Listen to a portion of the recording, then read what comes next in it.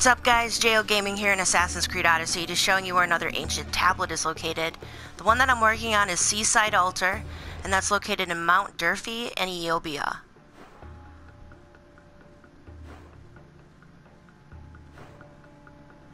Now, Euboea is also called Bantist Islands, so either one.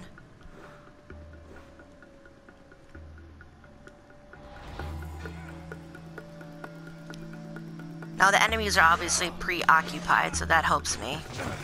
So I'm just gonna sneak in right here.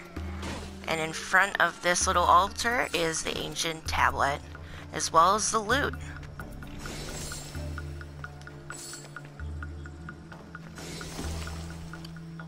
Alright guys, so I hope that helped. If it did, please hit that like and subscribe for more upcoming and helpful videos.